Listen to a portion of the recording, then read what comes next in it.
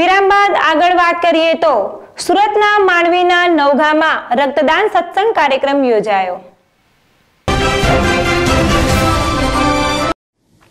સુરતના માંડવી તાલુકાના સંત નિરંકારી ચેરિટેબલ ફાઉન્ડેશનના નેજા હેઠળના સંત નિરંકારી સત્સંગ ભવન માંડવી નવગામમાં રવિવારના રોજ રક્તદાન અને સત્સંગ કાર્યક્રમ યોજાયો, જે શિબિરમાં 120 નિરંકારી ભક્તોએ રક્તદાન કર્યું હતું। નિરંકારી સદગુરુ માતા સુદીક્ષાજી મહારાજની માનવ સેવા જ ઈશ્વરની સેવાની ઉપદેશોને અપનાવીને માંડવી, વ્યારા, સુરત, મઢી અને કીમ નજીકના વિસ્તારના નિરંકારી ભક્તો આ ઉત્સાહથી આ શિબિરમાં જોડાયા હતા। શિબિરમાં સરદાર સ્મારક હોસ્પિટલ પેઢીએ લોહી એકત્રિત કર્યું હતું।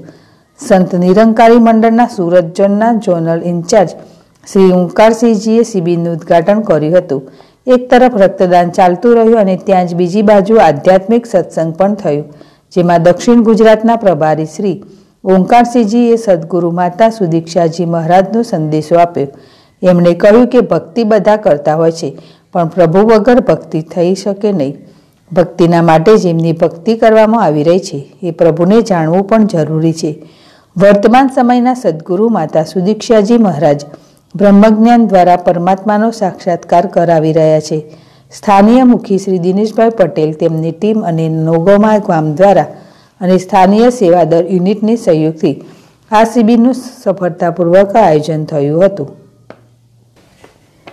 નિર્મલ પટેલ, ZSTV, સુરત।